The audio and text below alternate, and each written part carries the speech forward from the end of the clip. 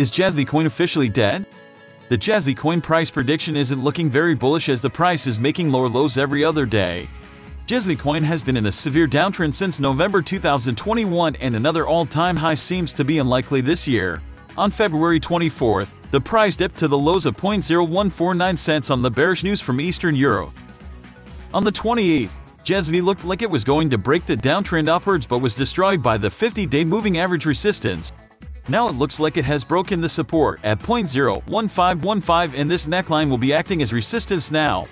I wouldn't be surprised if we continue to see some lower lows, especially if Bitcoin doesn't continue to make its march ahead. At this point, in about 100 days Jasmy has taken a 96% dive and it's not looking good. If you're an optimist, then maybe it's a good pickup because I don't know how much lower it can go. I know many people were hyping this coin up and I hope that they didn't get caught holding the bag over the last 3 months.